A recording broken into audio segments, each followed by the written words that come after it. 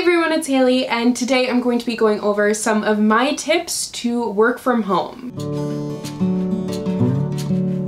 So today's video is obviously a little bit against the norm for my channel, but given the current situation, I felt like it would be something that would be helpful. So on Twitter, I put out some tips about working from home, and then I said I might do a video on it. I had a poll for you guys, and the majority of you were interested in this video. So I'm by no means an expert on working from home, and what works for me might not necessarily work for you, but I feel like these tips are pretty general for whatever you do. If you are able to work at home at this time, or you're a student or whatever, I think that you'll be able to apply this to whatever your given situation is, and hopefully you get something out of it. But really, I'm by no means an expert. This is just what I would recommend kind of starting with, but find what works for you. I know this is a period of adjustment for a lot of people with being quarantined and having to work from home, so I honestly feel like so weird saying that, like it's like I'm in a dystopian novel. It's very scary right now, but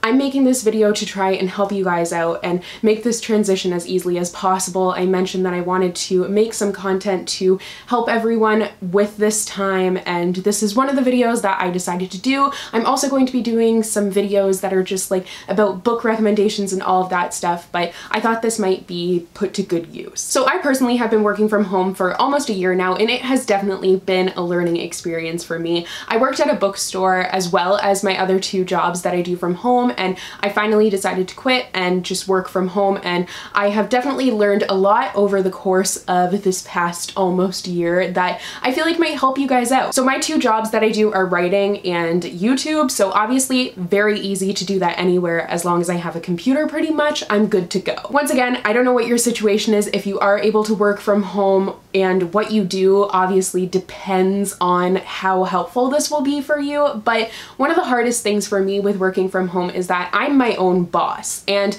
a lot of you guys probably have bosses out there that you're still reporting back to, but to a large extent, no matter if you do have a higher authority that you're reporting back to, whether it's a teacher or a boss, if you're working from home, you still are pretty much your own boss, and that can be really difficult because you're reporting back to yourself and you're holding yourself accountable, so it takes some real self-discipline to get everything you need to do accomplished, but that's what I'm gonna help you with. So one of my must-haves for working from home is a planner. I got this one a while ago. I've been using it for a while, and I have a system that works for it. You can also just use a pad of paper. Don't go out and buy a planner. Minimize your contact with other people, so like don't order one or anything. You can just make your own, make a bullet journal, whatever. The point is, have a place where you write your to-do list for the day. Even if you throw it out at the end of the day when you're done and then start anew the next day, the point is to have a list of everything that you need to do. Now with that list, you want to prioritize and strategize accordingly and tackle it accordingly. So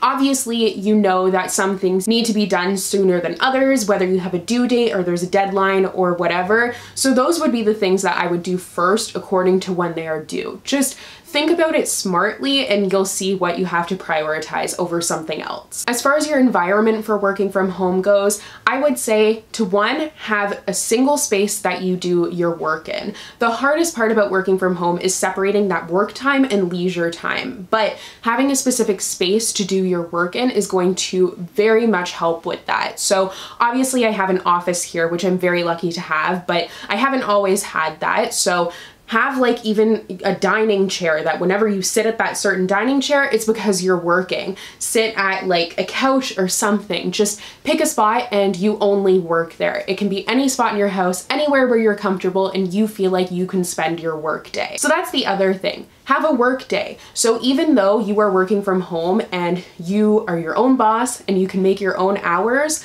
a lot of people I feel like probably have to like clock in somehow, but even if you don't, hold yourself accountable by having a clock in and clock out time. So if you regularly work an 8-hour day, try and work an 8-hour day, and you don't necessarily have to do like 9 to 5 like you normally would.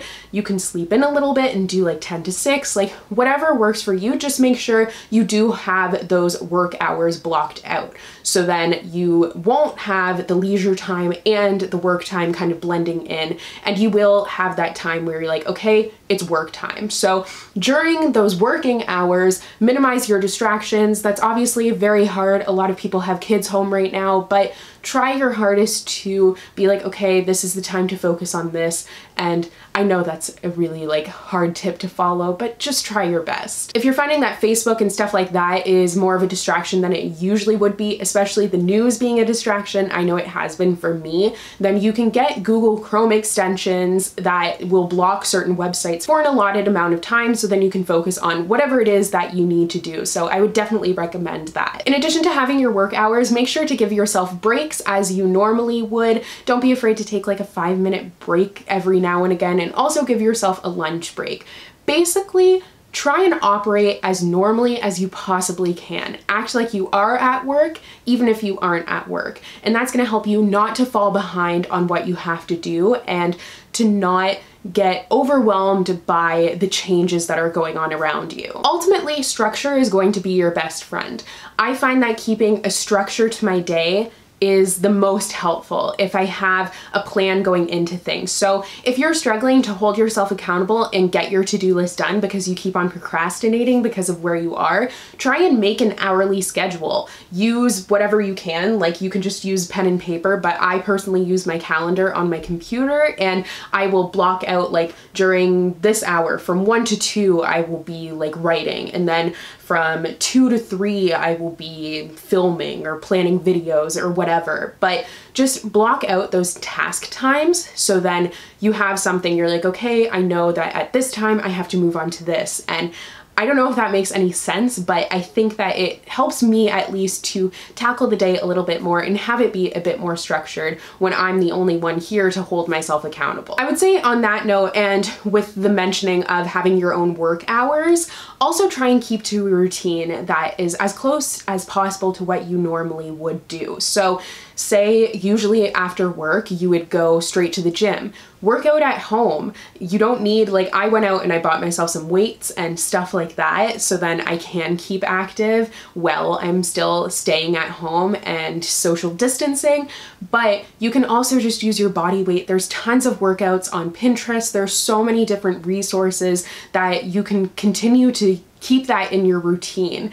But maybe you like go home and watch TV after, so go to your couch wherever you usually watch TV and do that once you clock out of work. Just try and keep as normal as possible. I know I sound like a broken record, but it just is a matter of keeping that routine, keeping structured, and holding yourself accountable, but also keeping things normal, which is very specific for the current situation. Even if you're in school or at work or whatever, but your class or work would be done and you would normally go out for coffee with some friends or something like that, FaceTime with those same friends. Have like a group text, something, talk with them at the same time, because being social is also an important part of not feeling isolated while working from home and social distancing. But you do have phones and technology now, so you don't have to be completely socially distant.